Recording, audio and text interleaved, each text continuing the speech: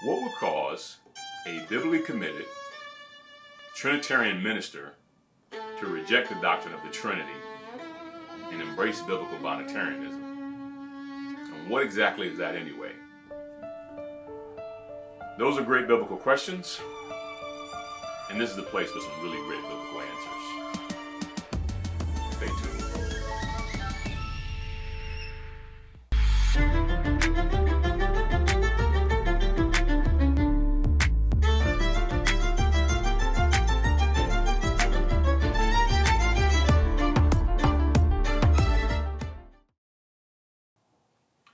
Welcome to the Biblical Bonitarian channel. My name is Mario, and I am the former Trinitarian minister who now rejects the doctrine of the Trinity, but fully embraces biblical bonitarianism.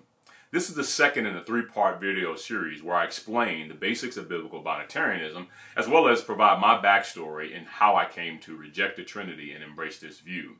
You'll see links below in the description to the first video where I provide the overview of biblical bonitarianism. In this video, I want to explore for you a little bit more of how I came to this position, being a former Trinitarian. Well, I came to follow Christ very young. In fact, it was through a series of tragedies and challenges in my life at a young age where I was brought to the conviction that I needed not only God, but I needed a Savior. In addition to being confronted with death, the death of my father, I also was confronted with my own potential mortality and my need to address these truths. I also knew that I was a sinner and I needed a Savior. And so by God's grace, I was brought to faith in Christ Jesus, and I was baptized in the name of the Father and of the Son and of the Holy Spirit. And I joined my local church where I immediately began participating in Sunday school, youth group, and many other events, including the regular teaching of the Word. I love God. And I love Christ, and I love the teaching of the Word. And most importantly, I would repeatedly in that congregation hear a verse, Hebrews 11 verse 6, which says, "And without faith is it impossible to please him. Whoever would come, who would ever draw near to God, must believe that he exists and that he rewards those who seek him."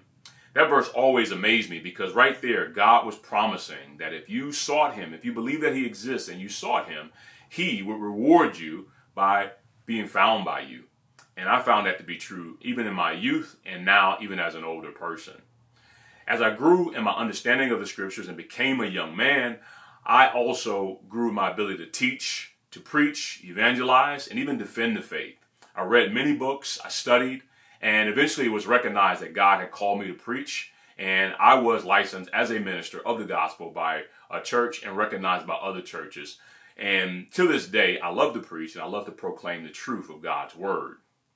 Well, what happened? Well, as you would imagine, I studied. I took verses like 2 Timothy 2:15 to heart, where Paul charged Timothy, "Do your best to present yourself to God as one approved, a worker who has no need to be ashamed, rightly handling the word of truth." This verse spurred me on to make sure that I was always willing to correct my life and my doctrine by the truth of the scriptures.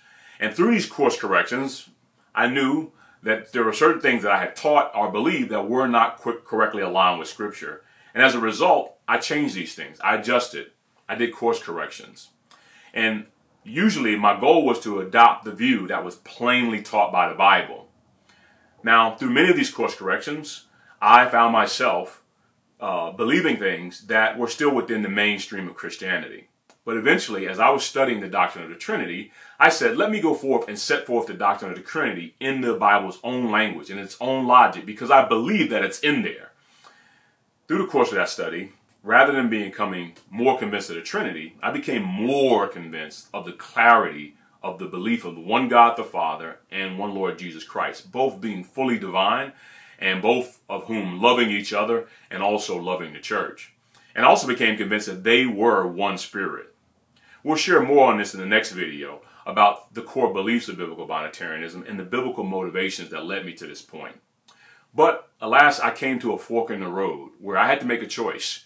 Would I continue with the traditions that I was raised, or would I embrace the biblical teaching? And after much prayer and consideration, I chose to follow the scriptures. And today, I'm very satisfied, after many years later, that that's the choice that I made. In the next video, we'll explore more of those biblical motivations and what led me to that conclusion. As always, in addition to liking, subscribing, and sharing this video, we'd appreciate your prayers and double deuces of grace and peace from God the Father and the Lord Jesus Christ. Thanks for watching.